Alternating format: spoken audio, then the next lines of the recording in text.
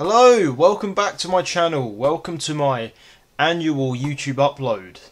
Like seriously, I'm probably not going to upload for another year after this one. Anyway, if you didn't already know, during 2017, I've been growing as a music fan in general, and for a few months I just wanted to talk about my opinions on music with people. So what better way to do that than with a platform like YouTube?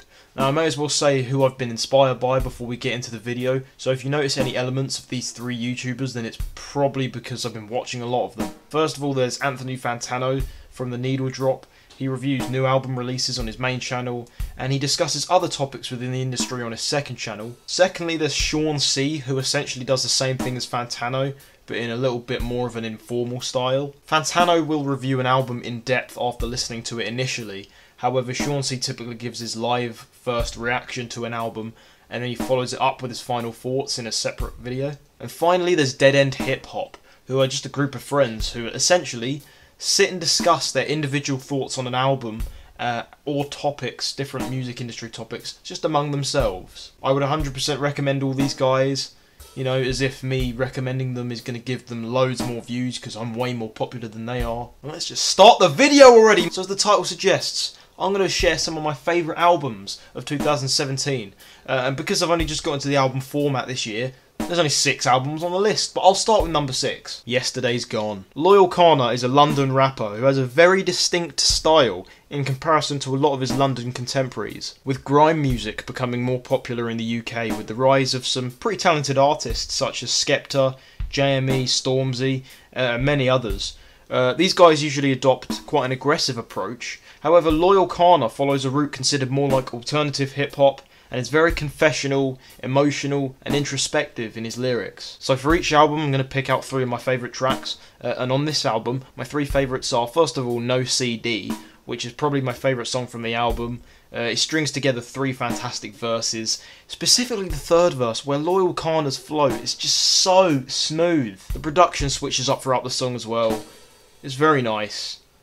Just go listen to it. Secondly, Ain't Nothing Changed. On this song, Loyle Carner seems to be discussing the situation he's been growing up in, how his family has been in debt, his lack of a father, etc. The production's really cool and jazzy. There's like this saxophone throughout most of the song. And third of all, you've got Stars and Shards, where Loyle Carner discusses drug dealing. The song's just so packed with lyrical talent, and he doesn't let up at any point on the track. I also like the choice to use the stripped down, more guitar-oriented title track as the album closer. It's like a very mellow moment for an album that explores such personal themes. Laila's Wisdom. Rapsody definitely solidified her place in the rap game with this album, and is definitely one of the most talented female hip-hop artists right now. She discusses a lot of themes like power, love, self-worth, and there were plenty of features which I personally enjoyed from this one, such as Anderson .Paak, Kendrick Lamar, Black Thought from The Roots, and BJ the Chicago Kid. If I had to pick 3 favourites, they would have to be Black and Ugly, first of all. Rapsody just sounds immensely confident on this track. She's embracing her blackness instead of disassociating herself with it. She isn't letting others judge her. And that BJ the Chicago Kid feature on the hook is so perfectly placed. He sounds amazing. Ninth Wonder handles the production on the track, which is probably why the beat is incredible. Secondly, Power. Rapsody and Kendrick both really go off on this track about the power of their rapping prowess, as well as Rapsody talking about other things that possess power, such as the power of birth, also seemingly the power of sex. And there's this fantastic line in the first verse where Rapsody mentions how a badge can make a policeman feel powerful. And then Kendrick just comes in later on and delivers one of his best verses yet. He just strings together lines about the power of his rapping ability, the power of his influence, and then halfway through the verse he just starts rapping with a Jamaican patois, and I think it's just kind of brilliant. Again, Ninth Wonder produced it, which is why the beat is so good. And third, you've got the song Chrome.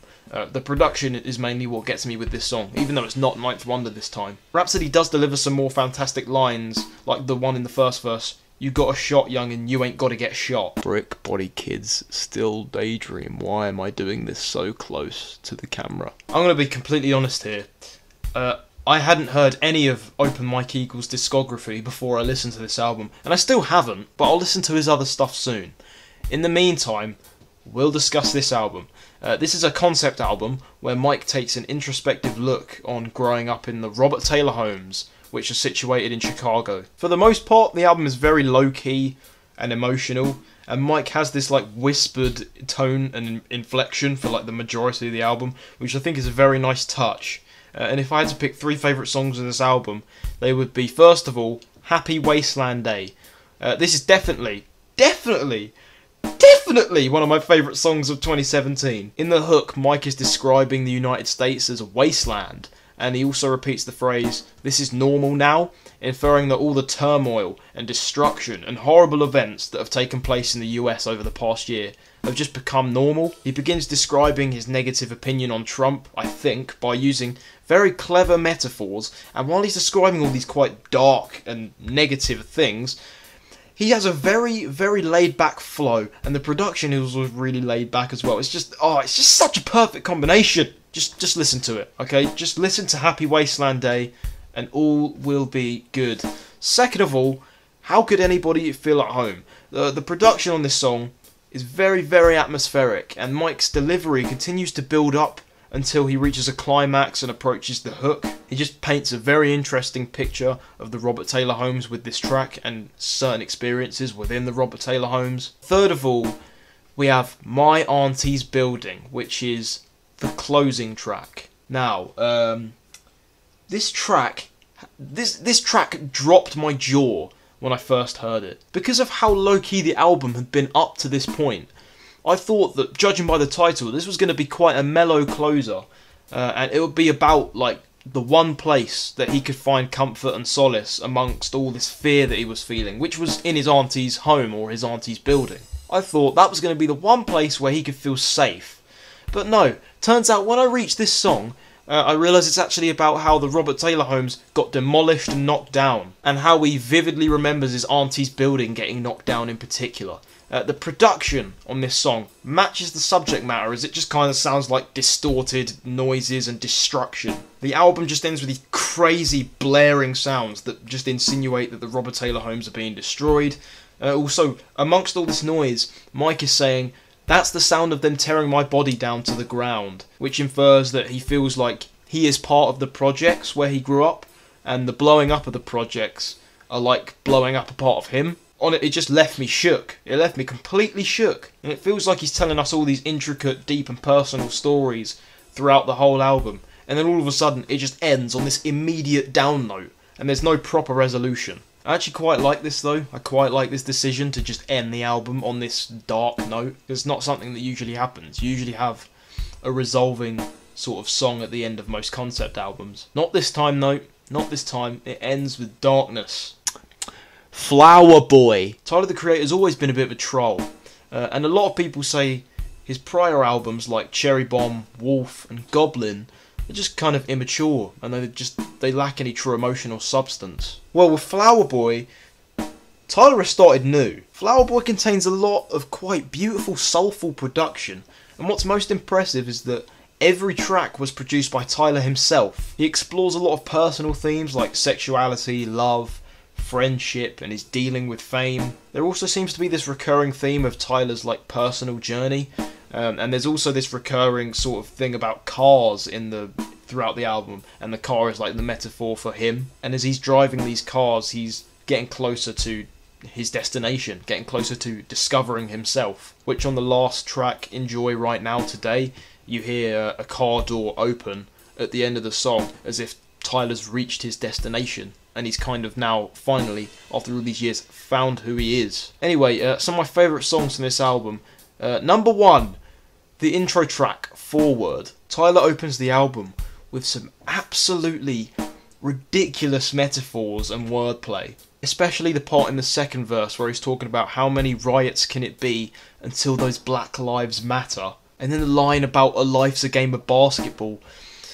Oh, just I'll put them on the screen for you, but you need to listen to this song. The Rex Orange County feature is also a really nice addition too. He just very well suits the track. Secondly, I Ain't Got Time. I love how on the track before this, Boredom, which Rex Orange County is also featured on, Rex sings on the hook, "Find some time to do something," and then the next track, this one, opens with Tyler saying, "I ain't got time." Most of the songs before this one on the album are quite calm, quite deep, quite personal, quite reflective, and then this one just comes out of nowhere with this incredible energy, and Tyler's really braggadocious, really confident, just dismissing people that pretend to care about him because of his fame. It's all this fake friend business. A lot of rappers talk about this, but this time it was just very hard hitting. The beat changes midway through the song to this like sick halftime beat, and you know I love my halftime beats, so this made me pretty happy. Well, you probably don't know I love my halftime beats, but I love my halftime beats. For those of you who don't know what a halftime beat is, you're probably sitting there thinking, what are you on about? Anyway, third, we've got Garden Shed. On this song, it appears that Tyler's really showcasing his vulnerability. He openly discusses sexuality and his attempt to find out who he really is. This is also where Tyler most explicitly alludes towards the fact that he's at least thought about the fact he might be gay, although he never explicitly actually states it anywhere that he is gay. Estelle is featured on this track, and her vocals fit perfectly with the production. And I really like the decision for Tyler to just rap everything he has to say towards the end of the track, because it kind of symbolises that he's hesitant to be open about all these deep and personal things, but he finally just gives in and shares everything that's on his mind. And let me tell you, his flow is absolutely ridiculous because of the amount of things he has to say in such a short space of time. And the one line I can pick out that I like the best is when he says, "Stepping on that ladder, trying to grab the rings of Saturn, I'm a planet by the time you hear this." Just a fantastic track from a fantastic overall album. Damn. Most of you who know me personally probably would have guessed that this album would be at number 1 because of how often I talk about and praise Kendrick. Anyway, I have a lot to say about this album, so this is going to be quite a long one. I guess this is just the album I've researched the most out of the 6. Damn is Kendrick's most accessible album, and by accessible, I mean that it appeals to a wider group of people than his previous 2 LPs do. Good Kid, Mad City appealed to quite a lot of people, but I think Damn does it even better. I think what makes this album so good to me is that Kendrick has come out with some more mainstream tracks, which, you know, I don't love the idea of, but in doing so, he has not sacrificed or compromised his lyrical talent or his ability to tell stories. For example, the song DNA was an extremely successful track in terms of plays and streams. However, Kendrick still delivers a fantastic lyrical performance. Songs like Humble, Loyalty, and Love were also 3 of the biggest hip-hop songs of 2017, especially Humble. Kendrick even admitted himself that he wanted to make radio hits on Damn. He wanted to have a few songs that would really elevate his popularity. However, these songs that are more mainstream and more radio friendly still make sense within the thematic context of the album. After Good Kid, Mad City and To Pimp a Butterfly, I think a lot of people viewed Kendrick as a saviour and somebody who wasn't in need of guidance or prayer, and he didn't need any help. Kendrick addresses this directly with the recurring line, "Ain't nobody praying for me." On the song Triple X, Kendrick gets a call from one of his friends who seeks guidance from Kendrick because his son's just been killed. But Kendrick replies to him saying that he would try to get revenge if he was in the same situation and his son had just been killed, showing that he isn't this pure being that a lot of people thought he was. At the end of this phone call, Kendrick says, "Matter of fact, I'm about to speak at this convention, call you back." And then the next verse he references gun control as he's speaking at a convention, showing his hypocrisy in murdering somebody and then preaching gun control the next minute. Kendrick shows that he is in fact not a god and is actually human. My 3 favourites from this album, number 1, Yah. Kendrick speaks of his connection to God on the hook, apparently, where he says, "Radars is buzzing, Yah Yah, Yah Yah," with Yah being a reference to Yahweh, a Hebrew name for God. Production is very nice, and I actually love how Kendrick sings on this track. I much prefer it to his singing on Loyalty and Love. A lot of people have pointed out that this song sounds like something Drake might sing on, which I think is kind of accurate actually. I don't really know why I love this song so much, I just kind of do. Secondly, Pride. The production on this song is very ethereal, and I love the Anna Wise and the Steve Lacy features, they're perfectly placed. Kendrick really seems to be acknowledging his flaws on this track, and he lists off a load of ways that he would act if he and the world were both perfect. I love the callback to the song These Walls from To Pimp a Butterfly, when he says, "I know these walls, they can listen, I wish they could talk back." Very, very detailed and atmospheric track overall. Finally, Duckworth. This track closes the album and is probably one of Kendrick's best lyrical efforts to date. He tells a story of how his dad was very close to being killed by the current chief executive of Kendrick's record label, Anthony Top Dog Tiffith. Kendrick's dad, Kenny Duckworth, worked at KFC, where Tiffith and his gang robbed and shot a customer one time. Kenny figured he would become friendly with Tiffith to avoid having the same fate, and he gave Anthony free chicken every time Anthony went to KFC. This decision from Kenny changed both of their lives, and Kendrick and Anthony went on to thrive later on. Because as Kendrick puts it, if Anthony killed Ducky, Top Dog could be serving life, while I grow up without a father and die in a gunfight. In the middle of Kendrick saying the word gunfight, he is interrupted by the sound of a gunshot, signifying what could have been his death had his father been killed by Anthony. Parts of the album then play in reverse until we hear Kendrick's final words on the album, which are also Kendrick's first words on the album, "So I was taking a walk the other day," making the album a full 360. While, in my opinion, Damn is not in the masterpiece category that I'd place To Pimp a Butterfly in, it's still a versatile and fantastic effort from Kendrick Lamar. And I'm eagerly anticipating his next release. What is it going to be? No one knows. My camera just turned itself off. I don't know what that was. I mean, you didn't notice it because obviously I've edited it out, the part where it just turns off. But anyway, what was I doing? Oh, the album. Wallflower. Jordan Rakei's Wallflower narrowly gets the top spot for me, even though the top 3 albums are pretty much all tied for number 1. This also happens to be the only non-hip-hop album on the list. This album dropped in September, I believe, and I heard the first 3 singles which were released prior to the album, which were Sorceress, Nerve and Goodbyes. Rakei announced that the album was to be called Wallflower, which I just didn't know the meaning of, and it turns out to be somebody who is like regularly out in public, but actively avoids engaging with people. With this LP, Rakei just delivers 11 tracks of beautiful soul music, although there was one track which I didn't really like, which was Clues Blues, but the rest of them, amazing. The songs are just very colourful, very personal, and here are my 3 favourites. First of all, you got the album opener, Eye to Eye. I was pleasantly surprised with how good of an opening track this was. It starts off with like this really simple guitar, and then Rakei just begins to set the scene for the themes of the album, and then about 2 minutes in, the instrumental just bursts into this really colourful sounding vibe. The song ends with this really long, really cool drum instrumental, which I think I really liked because I play a little bit of the drums myself. Some of you, if you listen to the song, I don't know if you like it to the same extent, but I loved it. For some reason, this is my favourite song on the album. It just is. It's just good. Secondly, you've got Nerve, which was one of the singles released prior to the album.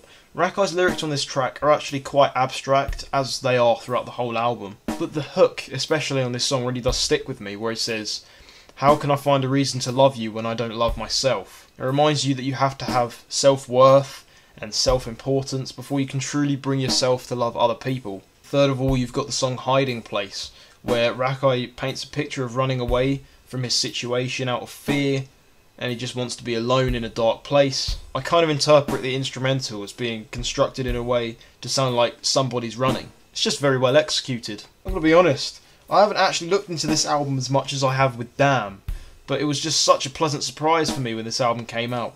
Whereas with Damn, I was already anticipating an album from Kendrick for a few months. As you know, he dropped that promotional single, The Heart Part 4, where he indicated that he had an album coming out in April. With Wallflower, I didn't even realise that Rakei had an album coming out until about a week before it was released. I really liked his debut album, Cloak, and I just didn't know what he was going to do on Wallflower, so it was a very pleasant surprise when this album came out. I haven't really exposed myself to it as much or analysed it to the point where it just kind of loses its meaning like I've done with Kendrick's album. Or maybe it's just because Kendrick's album is a bit more popular than Rakei's, and I'm just inherently a hipster. That brings me to the end of the list. Here are some albums that I acknowledge the fact that they exist, but they didn't get on the album for one reason or another. So first of all, I didn't mention any of Brockhampton's Saturation trilogy, because I haven't actually listened to the albums in their full yet. I've heard a few of Brockhampton's songs, and I quite like them. I just haven't listened to the albums enough, or at all, to be mentioning them in my favourite albums of 2017 list. I'm going to have a listen to them soon, and maybe then I'll let you know if I like Brockhampton that much. There are other critically acclaimed albums that I haven't listened to, such as Mount Erie's A Crow Looked at Me, Lord's Melodrama, Jay-Z's 444, Vince Staples' Big Fish Theory, Sampha's Process, Stormzy's Gang Signs in Prayer, and the list goes on. And for any of you Drake fans wondering where More Life is, technically Drake doesn't brand this as an album as such, he calls it a playlist, when it really is just an album. It's an album, it's just, I don't think he's put that much effort into the album. So he can get away with calling it a playlist so people don't critique it as harshly as they would if he branded it as an album. More Life definitely wasn't a bad project. I felt it was a pretty good project. It's just I didn't really like many of the songs. And as a whole, I just generally didn't like More Life that much. Although it did produce 3 of my favourite songs of the year, which were Free Smoke, Nothing's Into Somethings, and Do Not Disturb. Anyway, in the long run, lists, they're just not even that important. I love every album that was on this list, and I hope to find more great music in 2018. What were your favourite albums of the year? Let me know in the comments, if there are any, and I'll probably speak to you guys in about 12 months when I next upload a video. And that's it. That's the video over. You can leave now.